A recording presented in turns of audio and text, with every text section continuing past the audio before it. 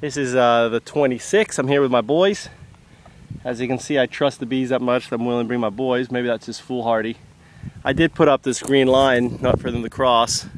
They stayed on that side. These bees are been really passive. I got good bees. Mikey's up here. Whoa, precarious up here.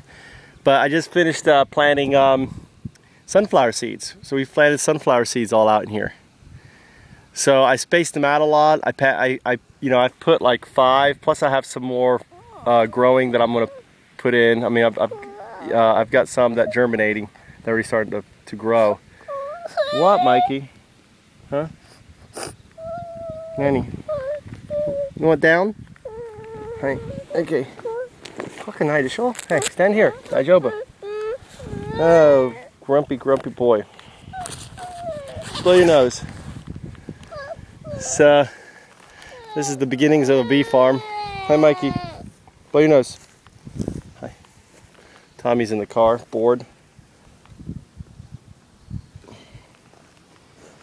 So, the goal is to, actually what I want to do, my wife's working, what I want to do is actually queen other hives, check on the queens, but I can't because my wife's working, I got the kids, I can't open the hive with the kids here. So, whiny little Mikey. Whiny Mikey, look, whiny Mikey.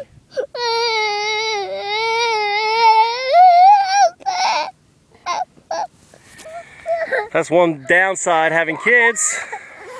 You lose some freedom. Well, a heck of a lot of freedom.